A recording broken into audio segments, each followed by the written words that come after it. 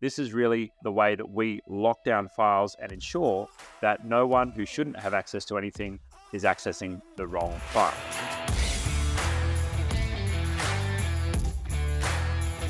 Every once in a while, we find a leftover person outside our company whom we previously gave access to a specific Google Drive folder. How can we check or search for all people who have access to your Google Workspace, Drive, and calendars? There is, unfortunately, to my knowledge, no easy way of being able to search for all externally shared files. There is a report inside your Google Workspace admin panel, and that will show you what the number of files are that are shared externally outside your business. However, unfortunately, there's no simple way within Google Workspace itself to say, show me a list of everything that's shared with somebody external. Hey, it's Crystal from IT Genius's support team, and I want to show you how we handle this for customers. If you are on Enterprise Plus, Education Standard, and Education Plus, or Enterprise Essentials Plus license, the super admins can run an audit and see those files that were shared externally. If non-enterprise, users can scan their drive using whohasaccess.co to find out who has access to their Google Drive. Now back to Peter.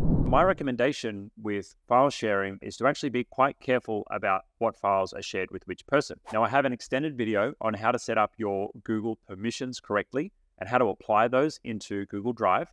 And so that's a full tutorial. It's 30 minutes long, teaching you exactly how you should do your Google permissions.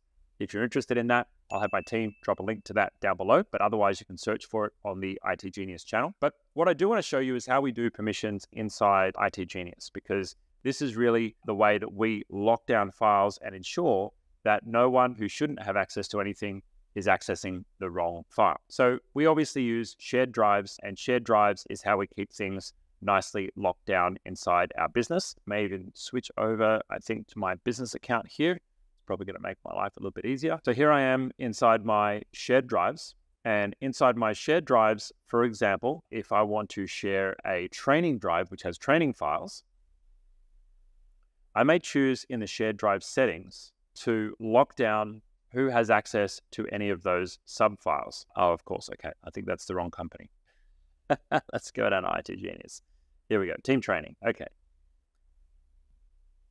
So inside my shared drives, I've actually unticked this box to disallow people outside of IT Genius from accessing any files. And what that does is just automatically locks down anything that's stored inside that folder so that anyone who's outside the company no longer has access to it. Also, you can choose whether or not you want someone who has the ability to manage content inside that folder, share it outside the company or not. So you can see here that we've also unticked for the ability for content managers to share folders. And what that means is you lock down the ability for individual folders to be shared outside of a shared drive.